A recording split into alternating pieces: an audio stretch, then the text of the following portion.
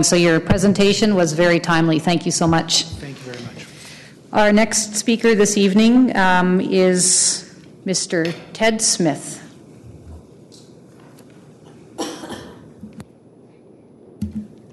Welcome, sir. Thank you. Thank you very much for this opportunity to speak, Mayor and Council. My name is Ted Smith. I reside at 1246 Gladstone Avenue. It is with great pleasure that I'm here before you tonight, before I guess it's a vote upon the report of the Governance and Priorities Committee regarding the licensing of cannabis dispensaries. I've had a very long relationship with this council on this topic, and I don't want to go back over that, but I cannot express my thanks enough for taking this step. And it's a very important step in that you're setting up a domino chain really towards the federal government to take action on this, because the federal government has not taken a leadership role on this. It's been left to citizens like us to take this into our hands and provide these services despite the great risk of life and liberty to do so. And so having taken that risk to change what's happening at the federal government and being supported by you in that is just phenomenal to see.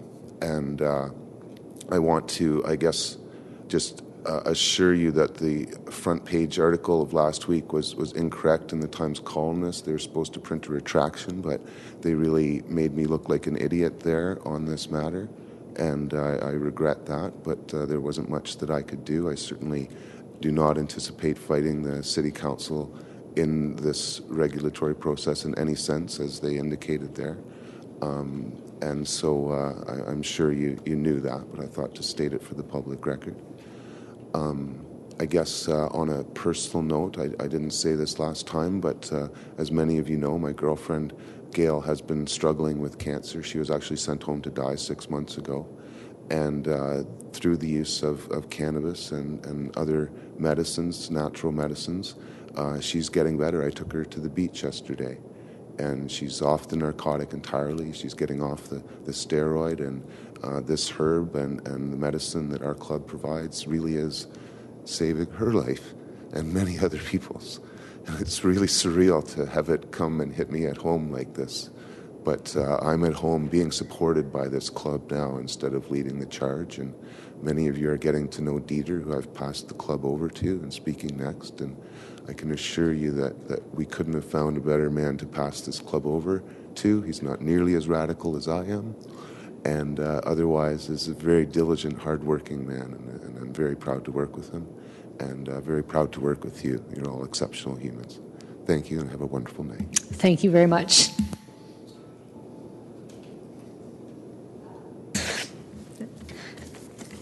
The next speaker is indeed Dieter MacPherson.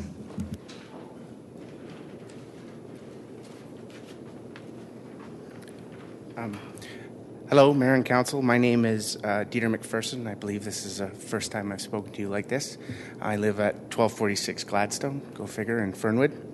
I'll keep my comments very brief. I'm an advisor to the board of the Canadian Association of Medical Cannabis Dispensaries, as well as the executive director of the Victoria Cannabis Buyers Club. The Canadian Association of Medical Cannabis Dispensaries is a not-for-profit trade association for medical cannabis dispensaries founded in 2011. Our dispensary certification program is a rigorous accreditation process developed in part with the support of the UBCC project and funded also in part by the Peter Wall Solutions Initiative. I would like to thank you for giving the topic of marijuana-related businesses such time and thoughtful discussion during the PGC meeting on May the 7th. I believe there are many valid concerns raised about community impact and patient needs and the difficult balance that needs to be struck. I believe at this point in time you are not alone in attempting to find your role in managing the complex issues surrounding safe and fair access to medical cannabis. At this time, I respectfully request that Council consider allocating the resources required by the City staff to give this process the due and care attention it deserves. Community stakeholders have a great deal of experience on this topic, but with Council's direction and additional resources, I expect that Victoria's leadership on the subject will have a great deal of impact across Canada. Thank you. Thank you very much. Our next speaker is Mr. Bill Stewart.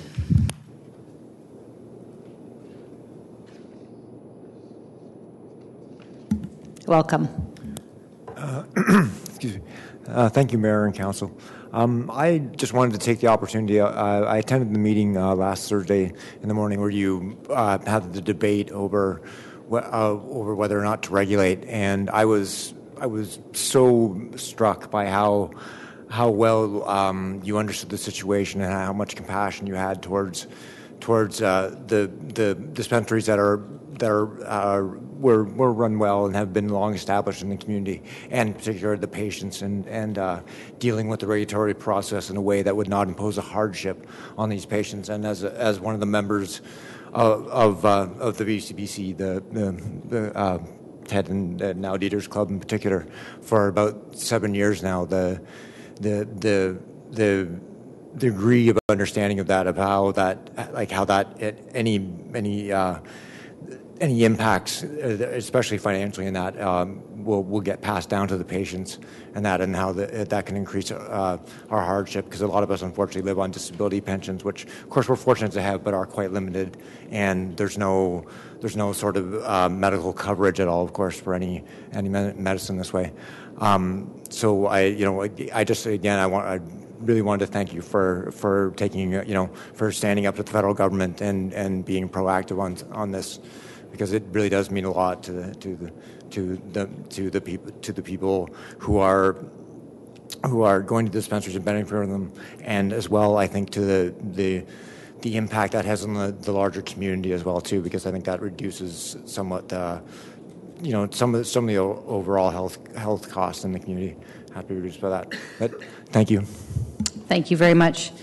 Our next speaker is Parsua Shirzad.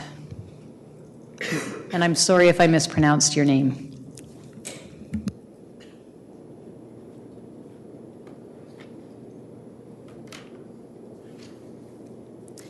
Your Worship, Mayor Helps, and Honourable City Councillors, my name is Parsua Shirzad.